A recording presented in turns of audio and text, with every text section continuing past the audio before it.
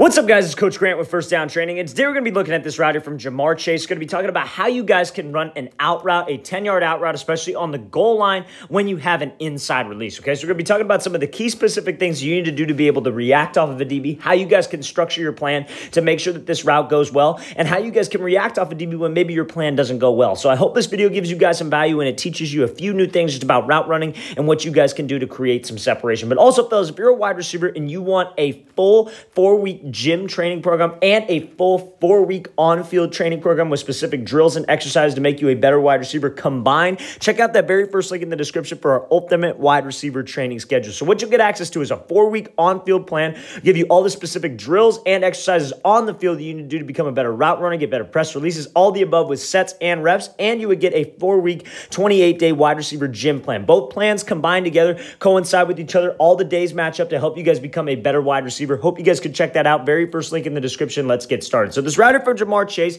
he does a great job of not forcing the release and then working obviously this little hip shift kind of rocker step at the top of this route. Okay, so let's talk about it. So when we come off the line of scrimmage here and we got to run an out route, a 10-yard out, and we got a DB who's maybe a little bit outside shade. Again, I don't want to force this thing. What I don't want to do is I don't want to come up to him and then try to force it to the outside, give myself no space with the sideline, and this DB is going to be right on my hip because that quarterback has to throw that thing at the perfect moment, put this thing in the perfect spot for this to even have a chance to work, right? So we cannot force this specific release, especially against man coverage. So when I got this DB who's outside shade, fine, let's give him a move to the outside. Let's try to get him sitting to the outside. If I take the inside release, there's two things that I could do right here, but I just got to make sure that I have a plan for both of these things and then I can execute both of these things. So anytime I get the inside release on an out route, especially when a DB doesn't have hands, number one mindset should be on any type of man coverage is that I'm going to try to restack, because when you restack, this DB is going to be watching your hips, so you can give a shift to the inside, you can give a rocker step, you can give a heavy cut, you can maybe work a peek back move. There are a lot of different things that you can do when you're able to restack. So if you guys are lucky enough to be able to get a free release without this DB getting hands on you,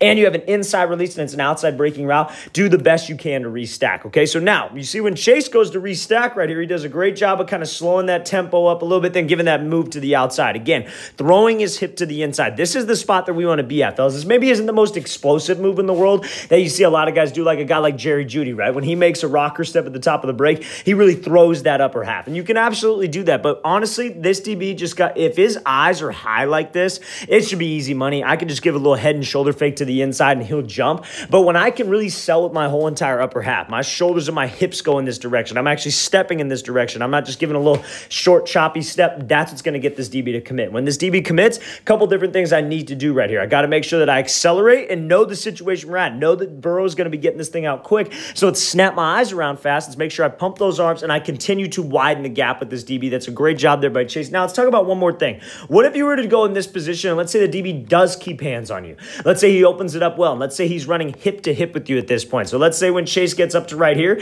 he's got a DB right here, right next to him. What's something that you could do? You got to throw him by. That's how you guys got to be thinking as a receiver. What can this DB do to screw up this play? What can he do to make sure to take this thing away? And it's got to be a reaction, right? Because you can't be thinking about all this stuff on the field. You can't walk out on the field and go, okay, I'm going to do this, this, this, and this, and then the ball snapped and you're still thinking and then you're playing slow. At the end of the day, the goal is to play fast and to be able to get separation because I'm playing fast and I know what I'm doing and I know how to execute, right? So you got to have that repetition, just those situations built into your brain that, okay, if I take an inside release on this, I'm going to work to restack or I'm going to throw a by. Those are the only two options that we have. We really don't have anything else. If I get an outside release, I'm going to work to restack or I'm going to give him a little lean with my inside arm here to create some separation. There's only a handful of ways to do this type of thing, especially in this situation. So you got to make sure that you have a plan off the line. You have a reactionary plan in case your plan doesn't work so you can still execute and you keep pushing to obviously win the route. Let's watch the thing again full speed one more time. Great example of what to do when that DB takes away the outside release